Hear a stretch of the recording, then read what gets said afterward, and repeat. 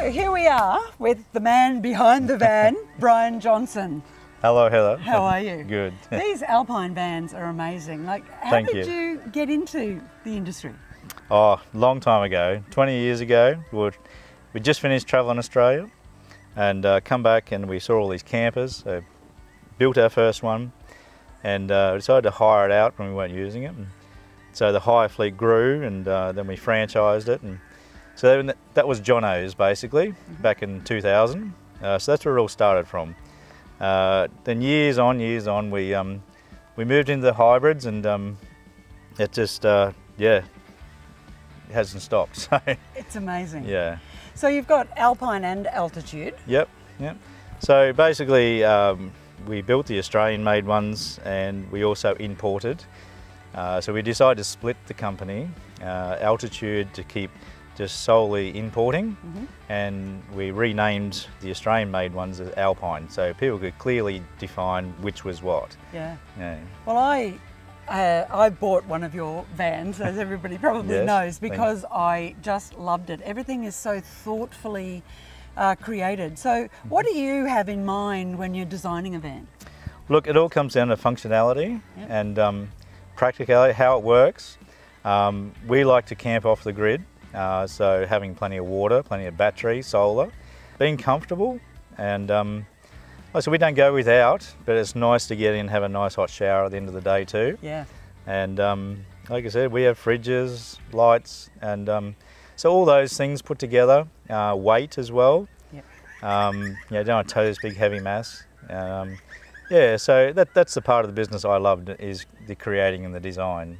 Well, enjoy it. It's fantastic because it's so heavy duty and functional outside, yet luxurious inside. You must really love the industry, do you?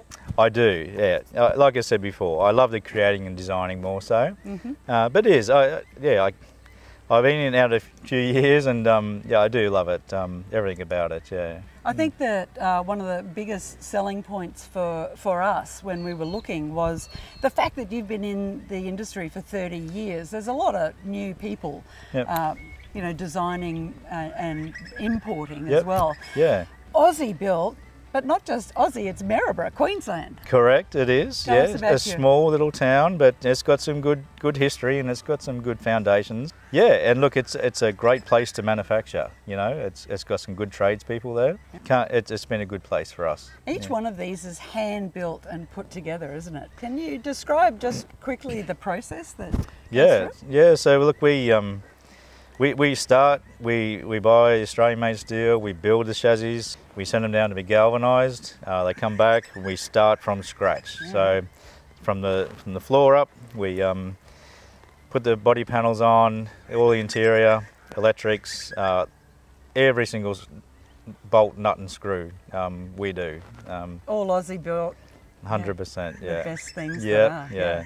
So what's in the future? Well, there's a bit of creating, designing again, and a new model coming out next year, which will be a 16-footer, a little bit different layout, but more family orientated. So have some bunks in there, have a separate toilet and shower. Right. And same outside layout as the Alpines, but just more family orientated as well as just couples that like a separate toilet and shower too. Yeah, that's true. Yeah. Because that's the thing that big families have normally just had to stick with caravans. So if, you can get whole families off-road, off-grid. Totally. So good. It's such a good experience. And look, as we all know, our younger days we camped, and they're the best times with kids. Yeah, they are. Yeah. So. Well, I just absolutely love our van just because it's so capable and doesn't give us an ounce of trouble. So thank you so much. Thank you, Heather. Yeah.